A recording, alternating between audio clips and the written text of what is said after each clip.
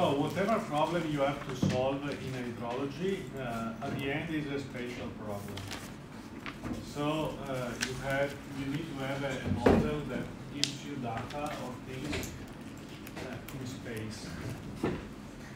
Many of you know how to interpolate data, for instance, meteorological data. For us, meteorological data are input, are not modeled at all. Maybe for someone of you, this is not the case because he's a meteorologist or a atmospheric physicist, and so he has also model for that. But for us, just data. The traditional way we have those data is that we have in some points inside the catchment, not on the whole space of the catchment. There are many solutions for getting the work done of interpolating things, and what I am presenting now is just one solution, which is the Kriging. It's a method of linear estimation, of linear interpolation, but in space of the data set. Someone of you, I know, I very strong on this topic, but someone else, I think he doesn't know anything. So it is necessary to do a rehearsal of this topic. We have a measure. We are measuring a quantity Z. So our quantity is unknown, and we have an estimate of it, and we call it hat Z sub 0. The one that you see here on the red, okay, violet, used to be red, violet part of the screen. And the hypothesis that we simply do when we use the Kriging is that this estimated values is a linear interpolation of the measured value in endpoint Z sub I. The other ingredient of the Kriging is that we define an error between our estimate at Z0 with the real measure, which is simply Z0.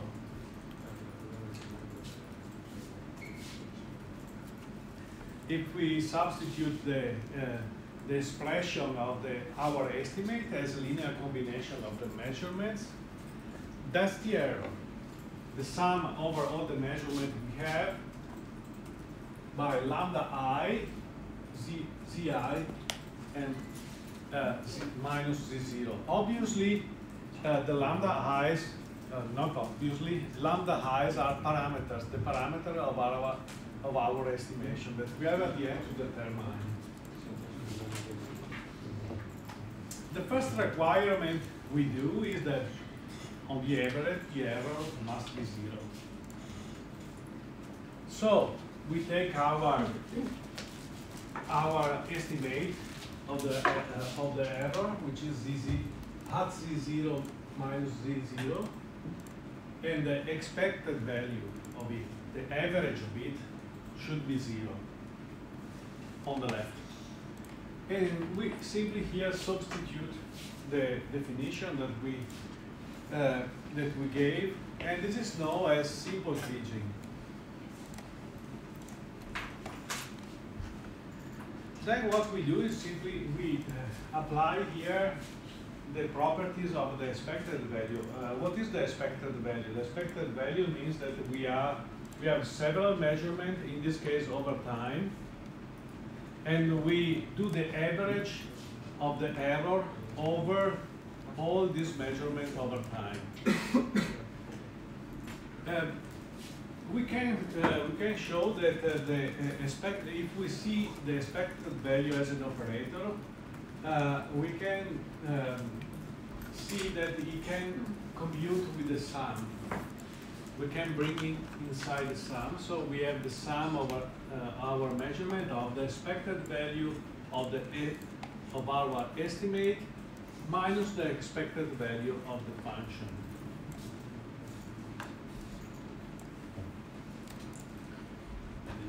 nothing changed here. Now what is, okay, nothing changed, not true. The expected values of our estimate has this further property that we can bring out from the expected value the lambda, which is a nested number, a parameter. The expected value is a linear operator in which we just can bring out any constant. Those are unknown but are constant. So here we have the sum of the expected values of the lambda is the expected values of our measurement minus the expected value of the real values. But fortunately, the expected value of the measurement, if there are no systematic errors, is assumed to be n, which is the expected value of the process. So we have sum of lambda em minus m equal to 0. This implies that sum over lambda e is equal to 1. Because here we can bring out the m, we can collect the m, so we have m times the summation of lambda is minus 1 equal to 0. And that is the solution. Very simple mathematics, actually. This assumption says that our estimator should be unbiased. We don't have, on the average, error over the mean. And if, for being unbiased, the sum of the coefficients must be equal to 1. That's the first finding of our assumptions. In Kriging, we have a second, actually it's the third, because the first one, or the zero assumption is just that our estimate is just the sum of the lambda is times our measurements. The second request is that our square error is the minimum. So, what is the square error? Is the expected value of our estimate minus the real values at square. Then we apply here the definition of and we just substitute, and we obtain this kind of things here. And we do some algebraic passages. I'm doing some algebra in this way. Kriging is usually seen as a very complicated matter, but in reality it's a very simple stuff. I use a trick here, actually, and I subtract and add the average, the mean that I suppose to exist. This is a hidden assumption on this argument that I am doing. And then what I do is I just say, okay, now this is my first equation, and in place of the first mean, I make another trick. I put the sum over I of n of lambda i's, because this is equal to 1. So this is actually 1 times m plus n minus zeta 0. Nothing changed. But this allows me to collect all the stuff in a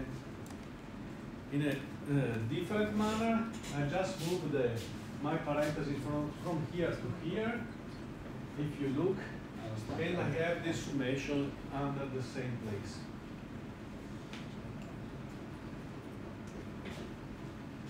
Then I just do the square. I have the square on top of here. I just do the square, so I have the square of this one and the square of this one.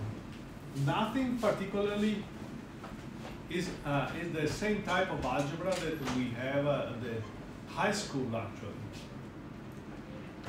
So we have the square of the first term, the square of the second term, and the cross product of the two multiplied by 2 with minus sign because it is negative.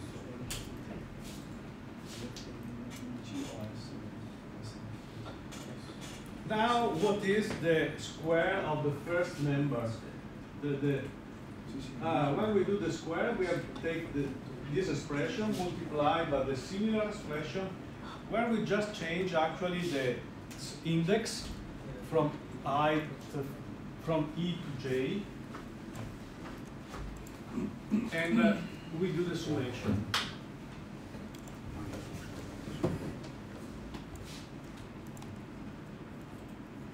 And now we do the same that we did before. We move inside the expected value. So we have the expected value of this product here, the expected value of this square, and the expected value of this other product here. I am going quite fast on these passages, but I tell you that they are correct, and you can do at home on your scratchbook. There is a lot of engineering, let's say, in this. The demonstration in itself is simple, but there is a lot of definition and engineering in the definition. It is sometimes a little difficult to remember, especially if it is the first time that you see it. Now what I do, I observe that the expectation value of this difference here is just the covariance, the 2-point covariance called in statistics of Z and Zj subtracted to the mean. So simply I rewrite the previous formula in terms of covariances and observe that the first block of the expected values is the covariance of Z and Zj, and the second block is the covariance of Z0 and Z0, and the third block is the covariance of Z0 and Z1. I remind you that Z sub I is the place where I have the measure in the place where I have measures, and Z sub 0 is our final unknown. The quantity that we want to estimate. There is actually a further definition in the Kriging. So I have defined the covariances, 2-point covariances. But all the machinery is better,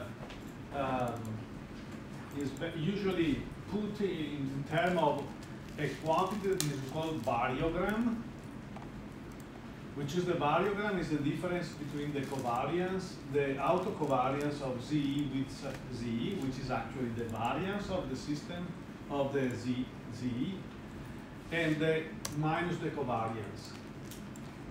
So finally, I write the final formula of my expected value as the double summation lambda E lambda J for the variogram of this term, plus 2 times the lambda E for the covariance between the measure that I want to know and the measure in the points where we have measurements.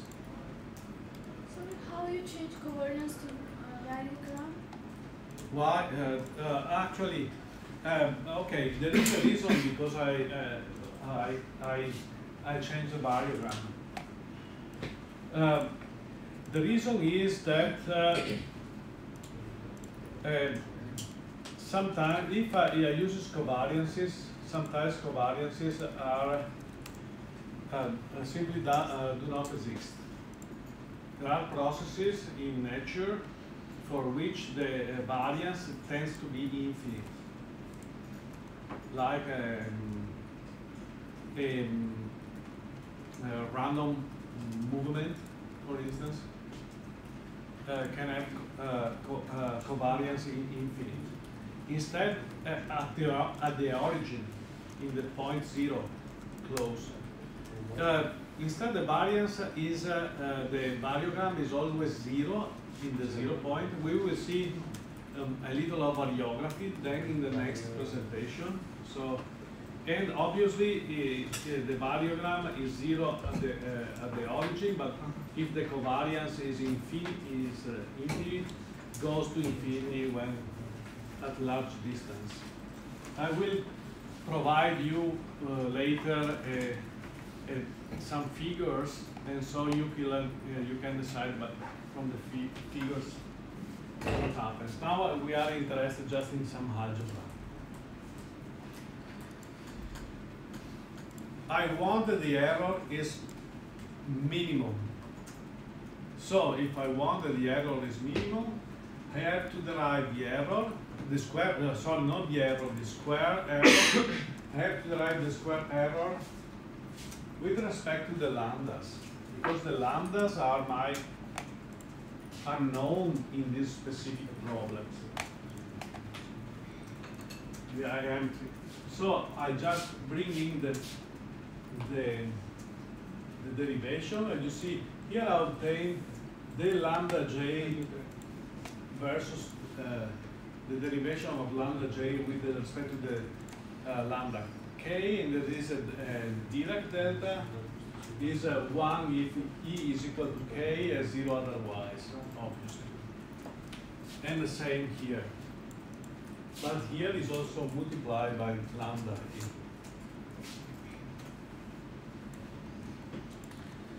So the final expression, we don't go into the detail, but all the passages are there, so you can do later on.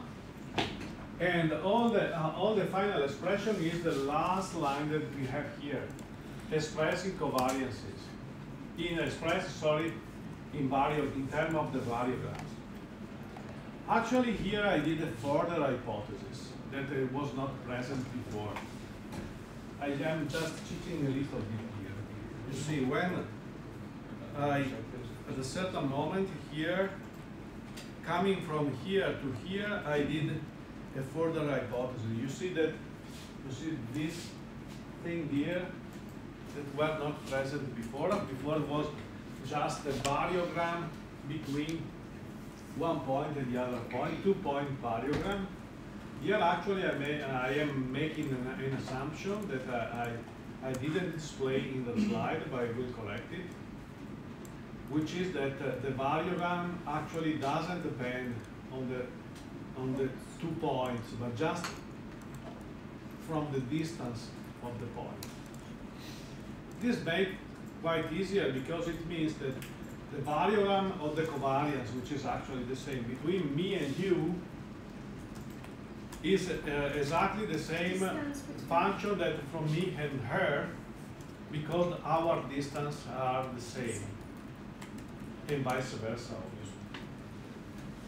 So I am doing a strong hypothesis actually, because in reality this is not always true, but let's do it for simplification. So I did also, this hypothesis is that it implies also that the process is homogeneous in space. We don't have any difference. The thing is, depends just on the distance between the point and doesn't depend on the position of the single point, not even on the direction of the point.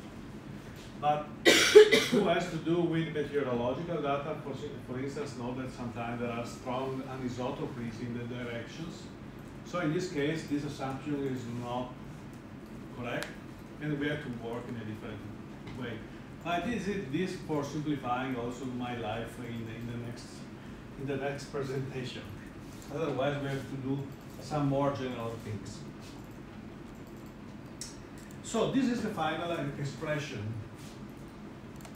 What is the final expression? Actually, it's a system of linear equation where the unknown are the lambda is. And the other two terms actually are supposed to be known. Not really true. Not really true, and I will tell you in a while. So the last expression, the last line here can be set in more formal way in things like this one. Big gamma for big lambda equal to D, where gamma, big gamma is the, now we see in the next slides, is a matrix of the lambda is. The big gamma is a matrix of the gammas, sorry. The variogram. This is a matrix of the variogram. This is a vector of the lambda is, and this is usually known if we were treating linear equation as the known term. So this is the gamma. You see here the single gamma. Here I put again between the points. Actually, it depends just on the distance, so it's not so complicated. Here there is the lambda, lambda 1, lambda n, and there is it appears also a 1 because there is a constraint on the solution of my system that the sum of all lambdas is equal to 1.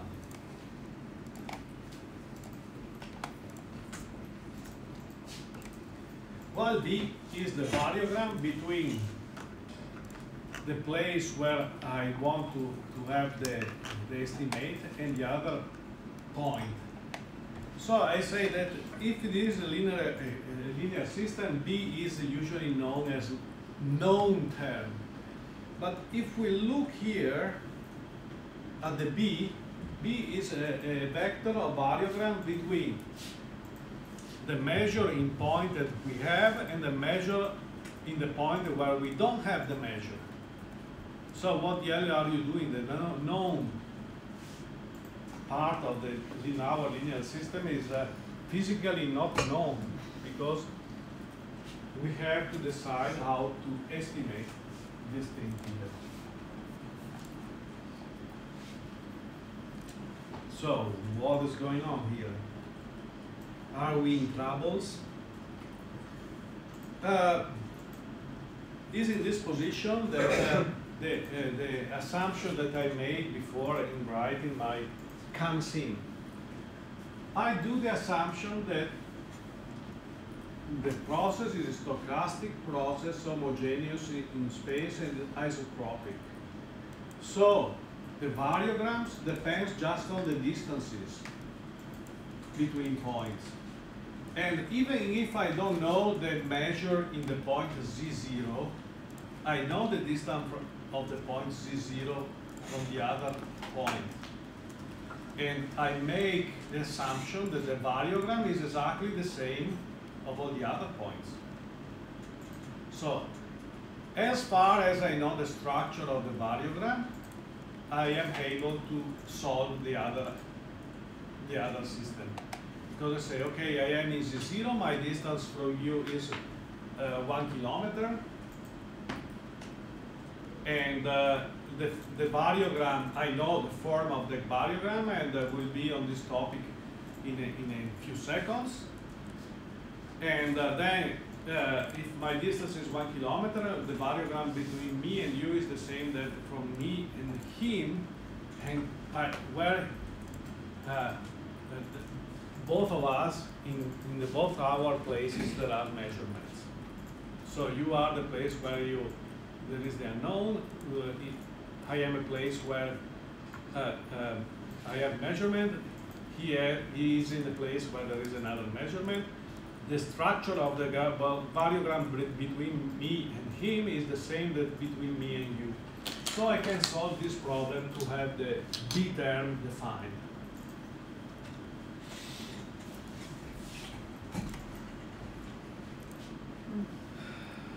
So usually the variogram is written like this. Excuse me. Instead of... In previous slide you turned back again to ZX, which means elevation, or again distance. No, it's not elevation. Z is not elevation. It's a wrong choice actually for the unknown problem. Could be is the unknown variable. It's not z the coordinates. I should have called it something else. But actually, in the literature, usually they call z, so I can't see too. So usually the variogram is written in this way, not in the way that I gave you, between accounting for the difference between of the distance between the point I and j, and this is the formula of the variogram. When this is the formula of the variogram when it comes from measure points. So let's say this is a definition of what we call later experimental variogram. We have points where we have measurement. We go to evaluate the variogram in this by applying this formula here. When we have the variogram, we have to do some other magic, and then apply this magic to our system. Someone is looking to me with the magic is that we have to choose the variogram. Okay, this is the empirical variogram. The empirical variogram is a set of points separated by a certain distance. Is a value on an x, y, x plot is a set of points where on the y we have the variogram and the x we have the distance. And the set of points is not taking a function. We have to interpolate a function to this set of points, and the interpolation means that we have to decide which function we have to interpolate. So that's the magic that we have to do. So our procedure is get the data from the gauges, build the empirical semi-variogram, which is the formula in the previous slide. We have to fit a theoretical semi-variogram to the empirical semi-variogram. And we will see in a while what is a theoretical model of the semi-variogram. Once we have the choice of our theoretical semi-variogram, we can put all this stuff in our linear system of equation, the gamma lambda equals to b, and using a linear systems solver for linear systems to get the lambdas. And then from the lambdas we have our estimation. In this way we can produce a surface of point.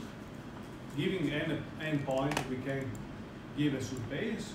Apparently the Kriging has also an advantage, which is also giving us a way to estimate the errors. But actually the error that we use here is not, in practice, is not the real error we do when we apply the Kriging. So we are also applying another method to estimate the real error when we apply it.